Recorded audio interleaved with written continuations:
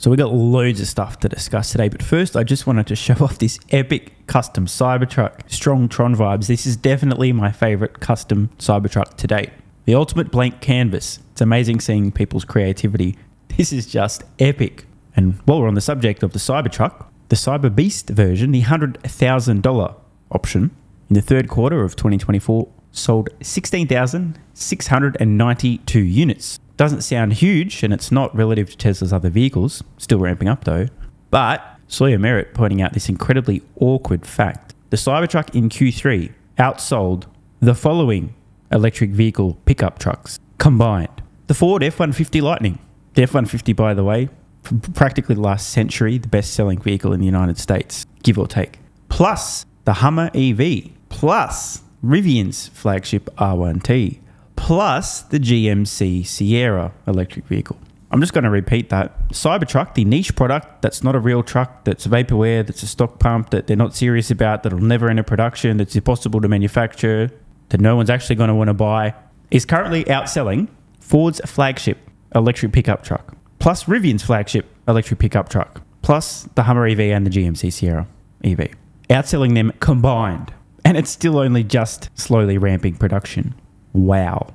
And following the epic SpaceX Starship test flight number 5 and the successful first attempt catch on the launch tower, Joe Biden is still sleeping, so I can understand why he hasn't issued a unifying statement congratulating SpaceX on the accomplishment. After all, they are a US-based company, innovating, pioneering, and just doing incredible things. So he's still sleeping. I forgive him. And Comrade Kamala is out here leaking rumors that she's going to appear on the Joe Rogan podcast. By the way, she won't. Just to get the impression, oh, see, she's not scared. She might go on Joe, but it's not going to happen. So she's probably too busy to have said anything positive about this incredibly inspiring accomplishment from SpaceX. But, of course, big evil orange man bad has a lot to say. Admittedly, he's no rocket scientist, but let's have a listen. It's nice to hear credit where it's due. Look, I saw that rocket ship come in yesterday and go right back to where it took off, to the gantry, I guess they call it. And I said, what the hell? I was on a phone talking about probably politics, and the television's on, and I'm seeing this big thing where the white paint was burned off it from that, thousands of miles an hour, the heat. And I see this big, massive tube that's 10 stories, 20 stories tall come down. I told the person on the phone, wait a minute, I'm seeing something I don't believe it. Neither does anybody else here. And I said, wait a minute. I forgot the guy was on the phone. He waited for a half hour. And I watched that come down. And I watched it come down and come right in between those big levers. And I said, and it looked to me like I was going to crash. It was coming in hot. And all of a sudden, boom, you see the motor, the fire kick in. And I called Elon. I said, that's the most incredible thing. I said, can Russia do that? Nope. I said, can the United States do it? Nope. He's the only one that can do it. And if that wasn't enough, same guy, same day, more comments in a different venue. Like Elon's rocket. Did you see the way that sucker landed today? What was it? I looked at it and said, oh, that's too bad. Oh, that's too bad. It's coming down so fast. I said, oh, because he's our friend. We want our friends to be successful, and he's really been our friend, right? So Elon's rocket's coming down. And I saw where the engines came down. That was the first. A couple of years ago, I saw engines come down. I said, that was great. I said, why do you do that? He said, engines are very expensive. We can save them with certain formulas. He's given me these formulas. I'm saying, forget it. You don't have to be that specific. And now the whole thing landed. I never saw anything like it. And it's been through a lot. You look at it. It was a beautiful, white, shiny thing. Now it's burned to a crisp, but they landed. It needs only a new paint job. That's a lot cheaper than building a new one, right? But that was coming down. I looked at it this morning. I said, look at that. Oh, no. That's terrible because it was coming down so fast, and all of a sudden, boom, and it's like got this much on his side. We're going to have to get Elon to explain that, but another time. First, we have to get elected, right? Okay?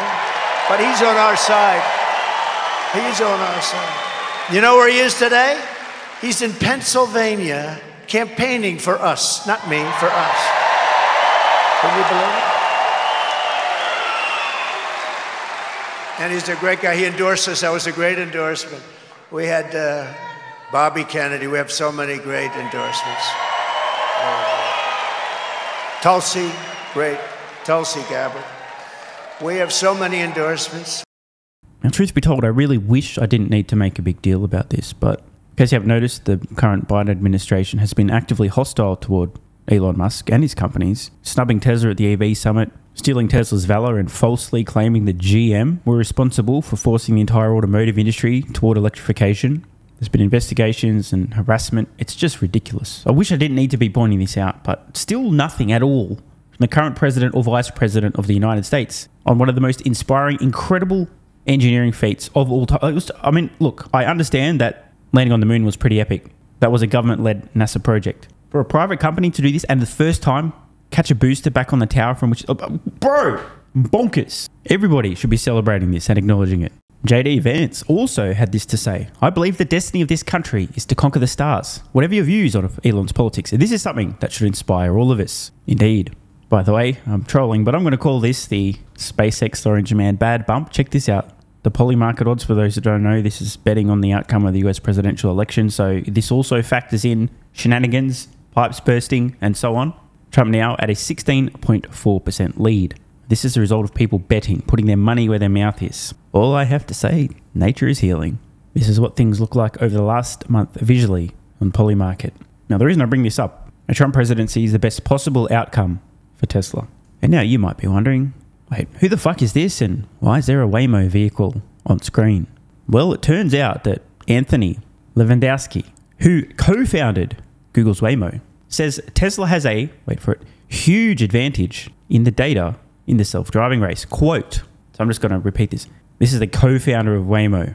Quote, I'd rather be in Tesla's shoes than in Waymo's shoes. Tesla already has cars on the road, some of which use semi-autonomous features for tasks such as parking and lane switching, and learning all the while.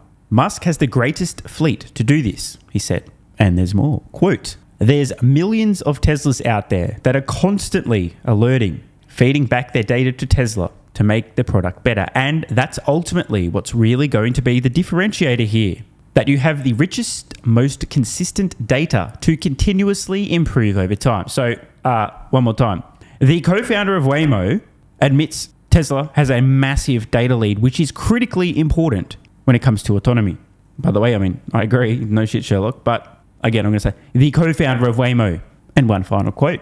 I would say that the Tesla has examples of maybe 10,000 or maybe 1,000,000 times more data than Waymo does in terms of all other scenarios of driving. And of course, in case you haven't figured it out, he's not currently working at Waymo, which is why he's speaking so freely. Meanwhile, I saw myself tagged in this over on X and I thought, how highly relevant. The headline from Business Insider Trading.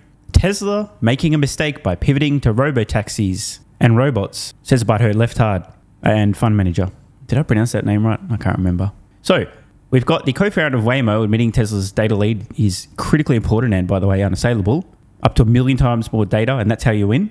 The co-founder of Waymo, and then you've got some guy, once described by the limiting factor as sentient hair gel, saying that Tesla's making a mistake pivoting to robotaxis and robot. By the way, there's no pivot toward robotaxis. I mean, they've been working on autonomy now for close to a decade. It's not like, oh shit, hey, maybe we should make autonomy a thing. They've been working at this for a decade almost. And the humanoid robot, an obvious next step, if you built the brain and mostly solve vision in the vehicle, you can transplant that into humanoid robots and have an unassailable lead there too. Call me crazy, but my money is on the co-founder of Waymo. But hey, what would I know? And what's this on screen now? In addition to Tesla Vision, Optimus leverages many of our vehicle's hardware components like batteries, cameras, and computers. This greatly helps accelerate its development. So according to Tesla, they just so happen to have a bunch of technology they've mastered in their vehicles, which they are in a clearly dominant position. Not just computer vision, which they mentioned, but also batteries, the FSD computer, cameras. That will also accelerate the development of useful humanoid robots. So yeah, I definitely agree with Ross. What a total mistake to be pursuing this opportunity that you've already got an unfair advantage in terms of computer vision, plus all these other things in there as well. Why would you bother doing that? It's not like it's a multi-hundred trillion, if not multi-quadrillion dollar opportunity either. Yeah, yikes. And just finally, I highly recommend watching on screen if you guys are just listening at the moment. I'm going to play a short 30-second advertisement from Fiat. Now, I'm going to mute the sound. I'll probably get done for copyright. So bear with me here. It might sound a little bit quiet, but I encourage you guys, watch on the screen now. This is what Tesla's so-called competition are doing. Essentially advertising Tesla's own products and not realizing it. Check this out. Okay, electric versus electric. Shock versus awe. Oh, inspired by angles. Inspired by angels. Oh, I mean, bro, this is real, by the way. Look, is it just me? I'm watching this and I'm thinking, you fucking idiots. Do you understand what you're doing now? This Fiat vehicle obviously has a certain target market, the polar opposite of the Cybertruck. It looks like, to me, a toy car that will come in a 3-year-old's Barbie set to park in the garage in a dream home. Hashtag someone is going to get triggered for that for some reason. I don't know. You got issues. Go see a therapist. Can you imagine?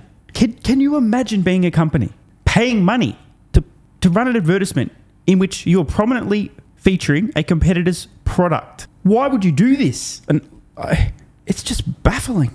Now, in Fiat's defense, this may be a useful way for them to sell their whatever this little thing is. I don't know. Looks like something you just throw in your handbag when you go out dancing on the weekend. I don't know what it's called, the F500 or whatever. I get it, right? They may sell some of these going, look, it's not big and ugly and super masculine, and look, it's so soft and gentle, and But this is also going to draw even more attention to how fucking badass the Cybertruck is. Now imagine the conversations in homes around the world when a couple sees this or a family sees this video, this ad. Not everybody who sees a Cybertruck is going to go, oh, that's so big and boorish and brutish and oh, yuck. A few people are going to see this for the first fucking time because they were watching an ad from Fiat trying to convince people, buy this, it's much smaller and nicer and softer and gentler and whatever. I mean, free advertising from Tesla's so-called competition. Why not? I mean, judging by this ad here, I think the target market for this Fiat vehicle is like soft, gentle, weak kind of person that would have this, it's the emoji, right? This kind of reaction to something so badass, strong, angular, tough. I got nothing else to add. I just can't believe it. Fiat. They're trying to make the Cybertruck look evil or dark, but it just looks badass to me.